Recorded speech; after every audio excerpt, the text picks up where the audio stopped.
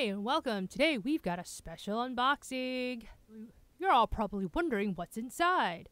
Well, without further delay, let's open up this box and see what's inside. I of course will put a link down below where you can purchase this item. Alright, it's out of the box, covered in a ton of bubble wrap. And here it is. It's The Legend of Zelda Master Sword Umbrella. Still covered in bubble wrap, but you see the tag. Are you excited? Because I'm excited.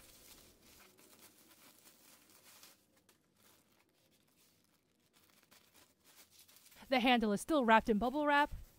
So let's take all this bubble wrap off so we can see the Master Sword.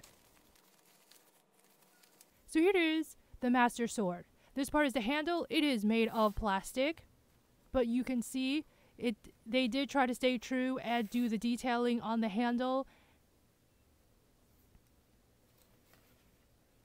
You can see the screws in the back, but it does look like the Master Sword, even though it is made of plastic and not metal, because if it was made of metal, it would be seriously heavy. It's pretty good detailing on it. Alright, this part here, this is the cover for the umbrella. That's supposed to look like the sword itself, and it comes with the strap so you can carry it around and pretend you're like Link. This would go great with your Traveler Shield backpack, which you should totally get, and check out my other video on it. So this is how big the umbrella actually is. This is the detailing on the cover of the umbrella. It's got the Triforce.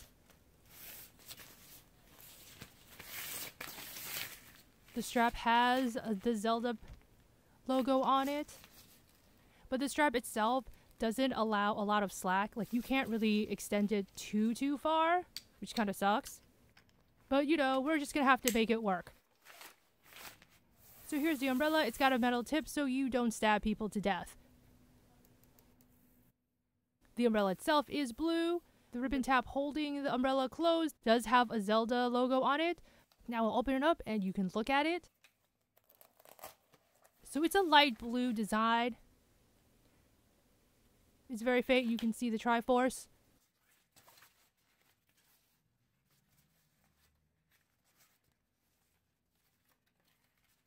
I don't know if I would actually use this umbrella because of the color. What do you expect Master Sword umbrella to look like? I was hoping for more like maybe a darker earthy tone, maybe green like Link's tunic, or like a darker blue like his tunic in Breath of the Wild.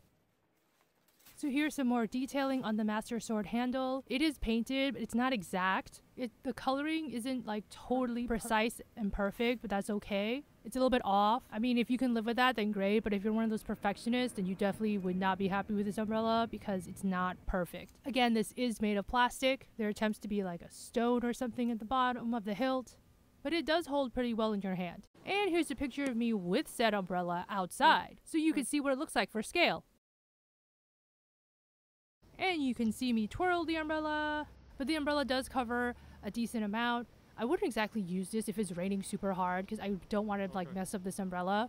And also, this umbrella came to me dented, as you can see from the picture. I didn't realize this till I opened it up outside, but the company was really nice and they sent me a replacement for it. So this is overall a pretty decent umbrella. I think you could fit 2 skinny people, 1 average sized person. I don't think you could really put like another person in here comfortably and not get wet. Overall, this is a pretty cool umbrella. If you want to cosplay with it, great, because you don't actually have to pay for the actual Master Sword. And it will go great with the Traveler Shield backpack. So thanks for watching. Please feel free to leave comments, questions, and suggestions for future videos. And as always, please subscribe. Subscribe!